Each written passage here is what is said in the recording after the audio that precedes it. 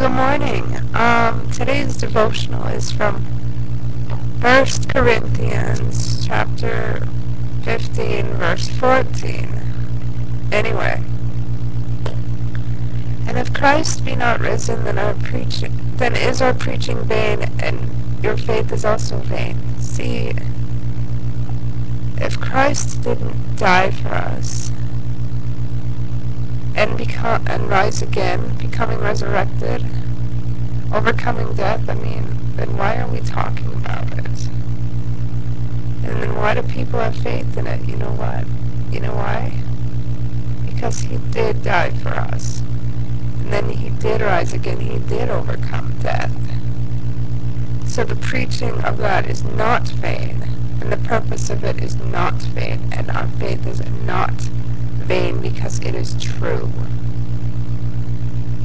Faith is based on something that is true. That you have a belief in something that is true. So the atonement is true, and it's for all of us. We just have to embrace it into our lives, and that we may be changed ourselves. I just implore you to just search for that truth, because it's true. Christ died for us because he loved us, and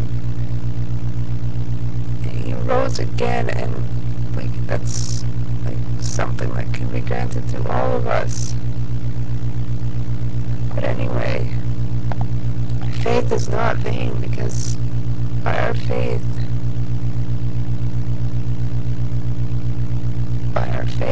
we can be made whole. The atonement assists in that.